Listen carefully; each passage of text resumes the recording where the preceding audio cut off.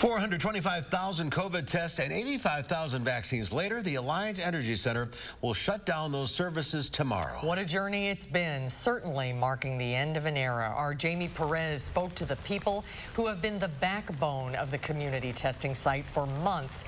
And she joins us live now with what they're reflecting on today as services come to an end. Jamie? Right, well, this today and tomorrow are a really bittersweet last couple of days for these folks, especially the ones who have been here since the beginning of October. Not only have they helped tens of thousands of people make it through the end of this pandemic, but they're also walking away with some valuable life experiences themselves. Who's getting tested today? Michelle Miller has asked that question thousands of times over the last year. And what's her name and birthday? But this will be one of the last times she says that here at the Alliant Energy Center. Less testing, less traffic. More children now. A sign of the times as the services for COVID testing and vaccines will come to an end tomorrow. It means that we have really great vaccine rates. We see that cases are low.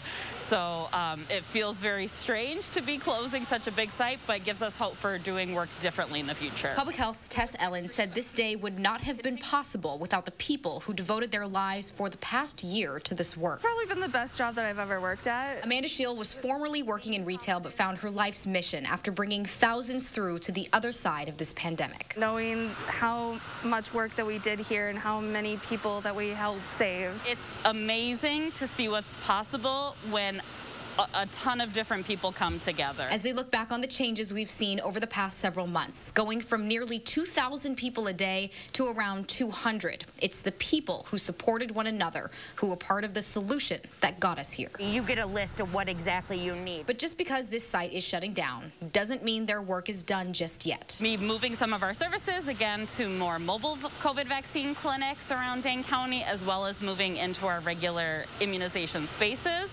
So we'll be shifting some staff over to different types of work. These friendly faces who carried us through will still be around. Hopefully public health continuing. I'm going to be in the clinic starting on Monday, and that's going to be very exciting. Lining up for us whenever we may need them again. You have a great day. Thank you. If you know someone who has helped with these efforts here at Alliant, be sure to thank them for all the work that they've done all this time. Here's some information for you for those smaller clinics that open when Alliant closes. They'll have these going through the end of summer, and then they'll reevaluate based on what the needs are then. This information is also available online at channel3000.com. All right, Jamie, thank you.